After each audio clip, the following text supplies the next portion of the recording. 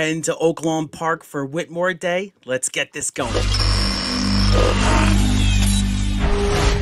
Trust the Profits is proud to be sponsored by Game of Silks. Go to silks.io to get in the game. Real ownership, real races, real rewards.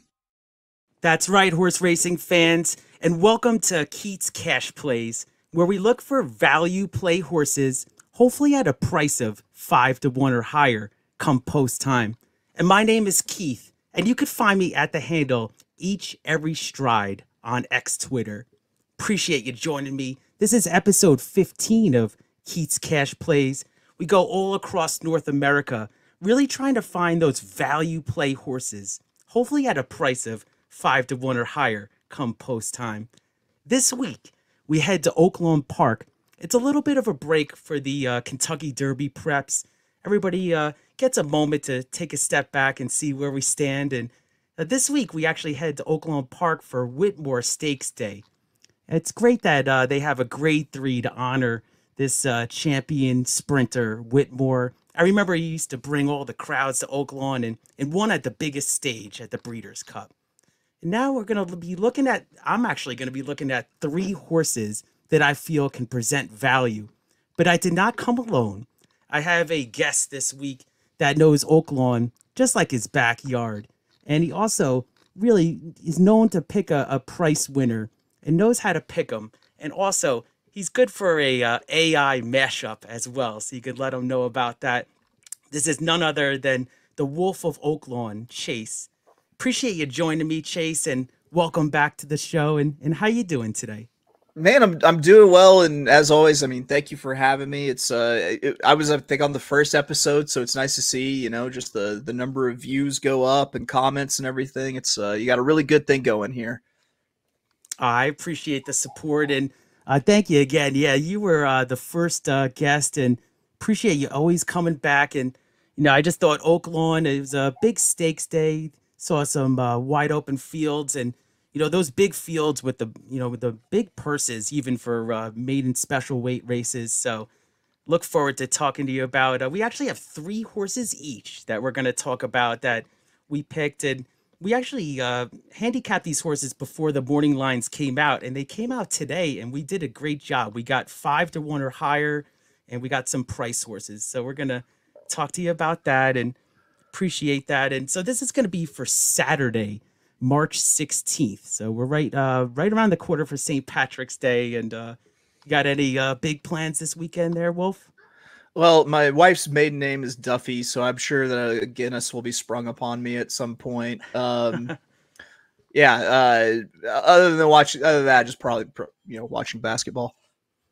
Oh yeah, just March Madness is here, and I think they're going to be doing the seeding. I saw these teams, winning the championships to get there, and yeah, we do have a horse that we're gonna try to beat. So this is Principe Carlo, who was the featured winner, the biggest payout winner to date on Keats Cash Plays. This was episode 10, and I bring this up because Wolf of OAKLAWN had the winner before this was Necker Island.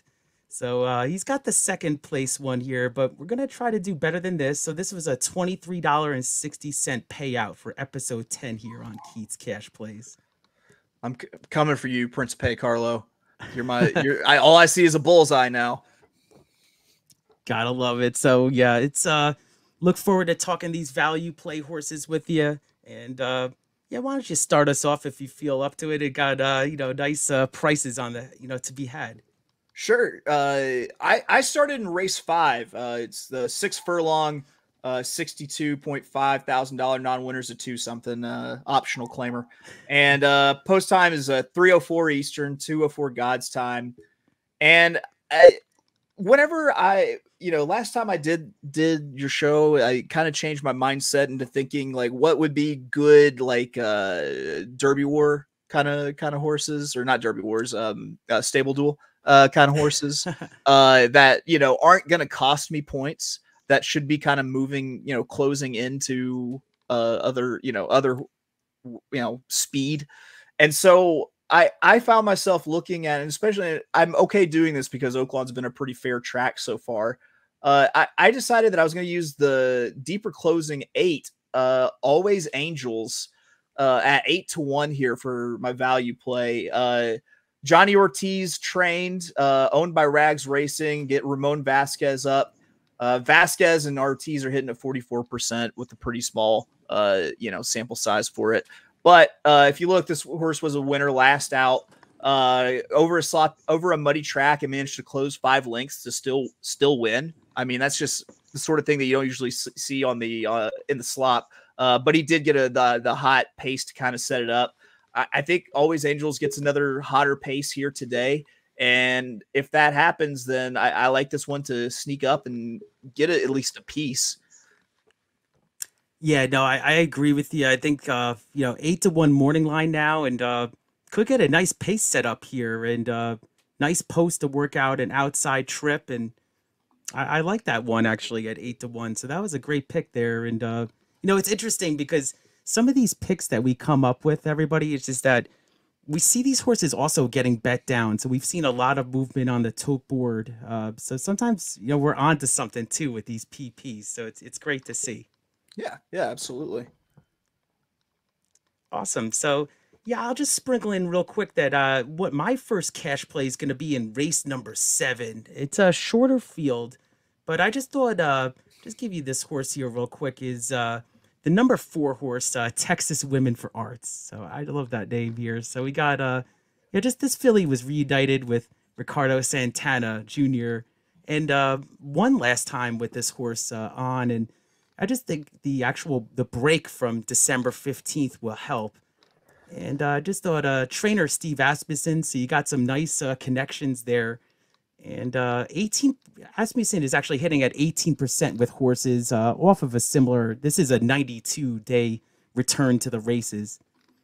And I just thought a lot of in the money finishes at this 6 furlong distance. This is actually one of the shorter fields on the card. So just thought a lot of second place efforts, and especially that one at Zia Park. Now that was a little bit out of the circuit here, but I just thought that was a decent race. And other than the debut, this horse ran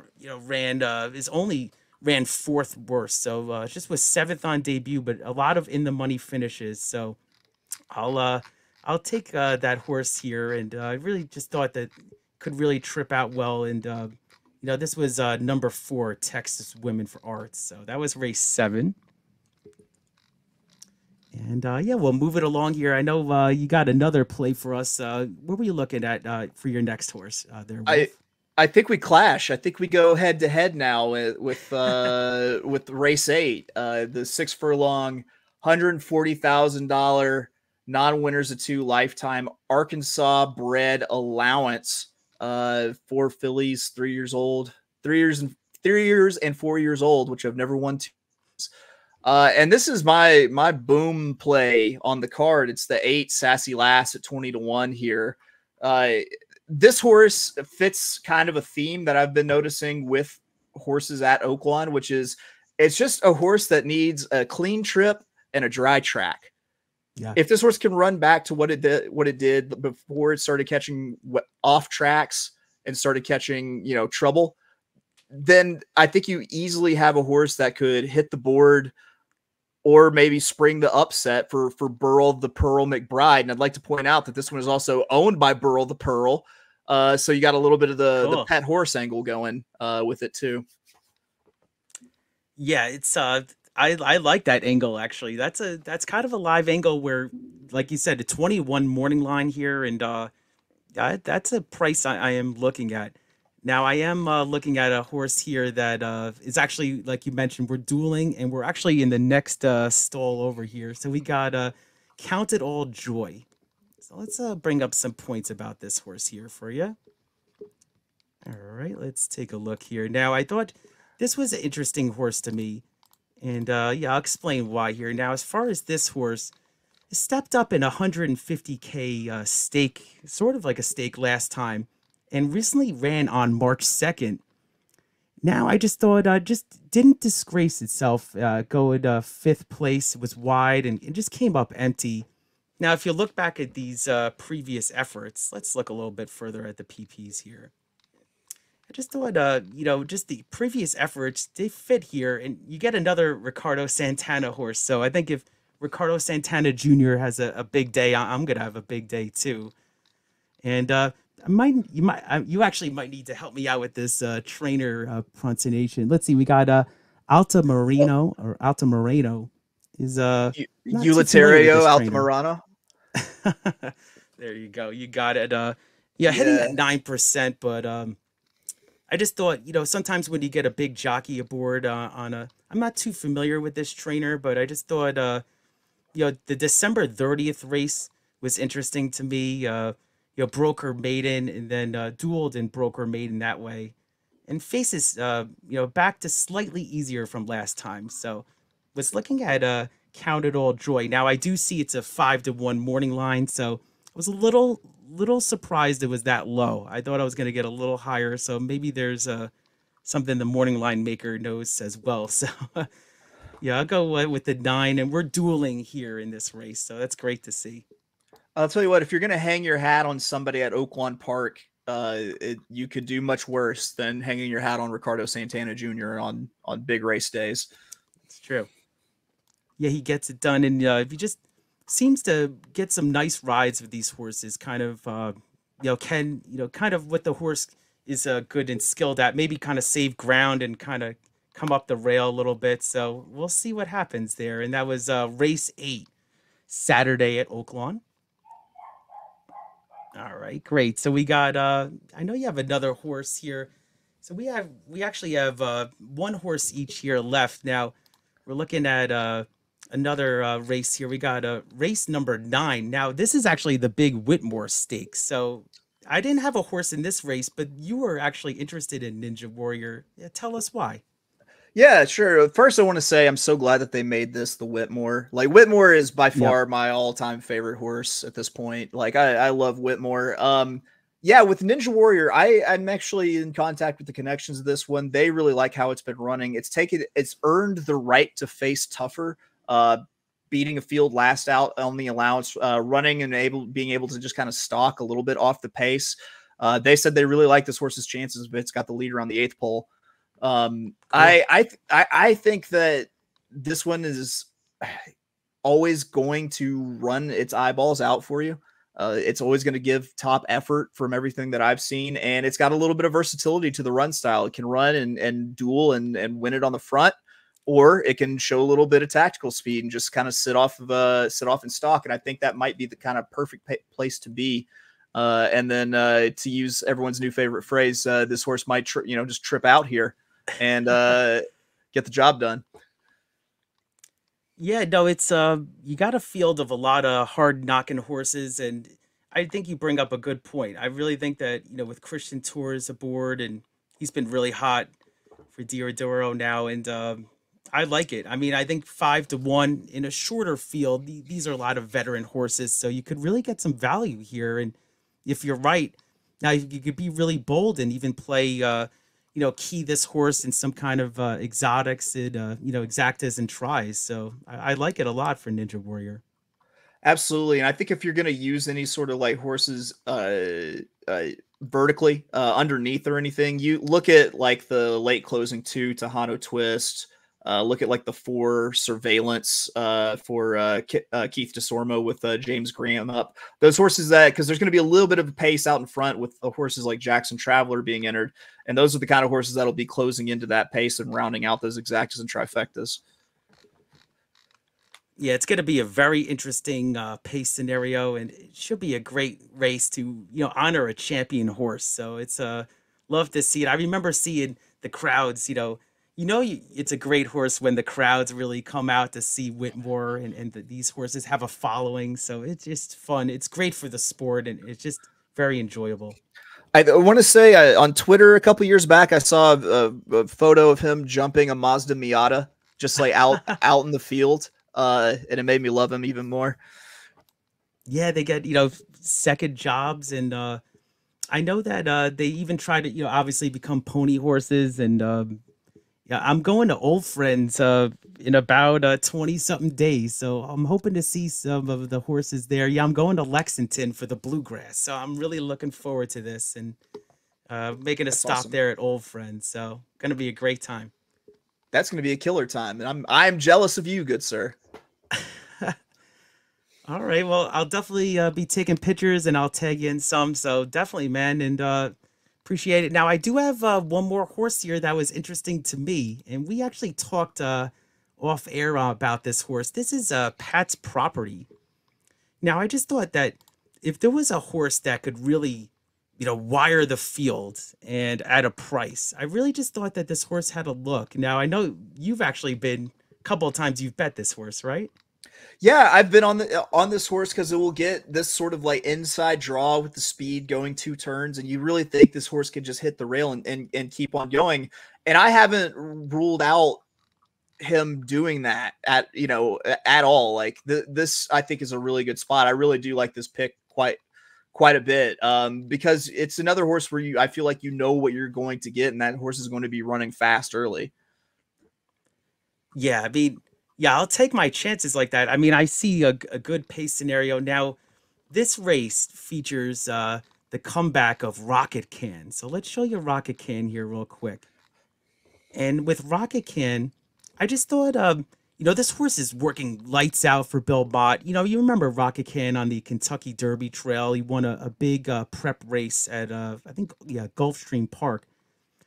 But for Rocket Can, I just thought, you know, lights out workouts here. I mean, look at these workouts. The class of the field, bullet, bullet, bullet. But the thing is, for me, is if you want to really try to create value and, I'm not going to be including Rocket Kid. This is the spot for me where I'm going to try to beat him off of the long layoff. I mean, Right. consistently, that's what I'm going to try to do. I just thought with this horse, the number 2 horse, let's go back and I'll just show you why here real quick. I just thought the pace scenario really could set up. Let's look a little further here for you at the PPs. Here we go. Yep. For Rocco Bowen, I just thought, it could get loose on the lead here. And it's just, as far as this horse is actually carrying, I'm not a huge weight guy, but this horse is carrying 118 pounds. And a lot of these horses in this field are actually carrying 124. So True. that was I'll take the 6 pounds there. And as far as, I just thought this horse could get loose, early speed, and, just has some good figures at this distance. So give me Pat's Property there as my cash play as well. Yeah, like I said, I really liked it. I considered that one to be, if I were to play this race, it's probably the horse that I would have landed on as well. Awesome, Wolf. So just a recap, I put this together for Whitmore Day. So you'd love to see it Saturday, March 16th. So I'm going with race number 7, Texas Women for Arts. And race number 9, I like Count It All Joy. Actually, race number 8, I like Count It All Joy. The number 9, that's actually where we're dueling. And I like race number 10, the speed there. Number 2, Pat's Property. And tell them about your picks there, Wolf.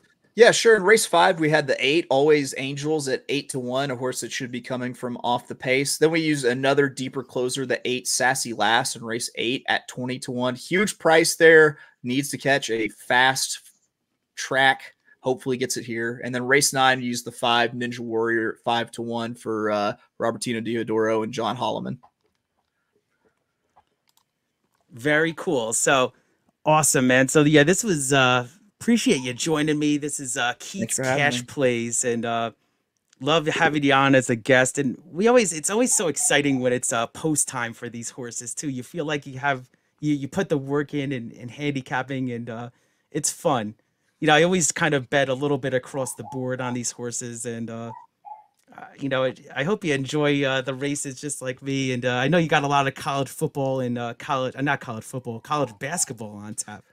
Yeah. I'm doing a lot of college basketball content in this coming week with with the tournament and everything and Selection Sunday. So it's a crazy time of the year. That's always a lot of fun though. So I'm looking forward to it.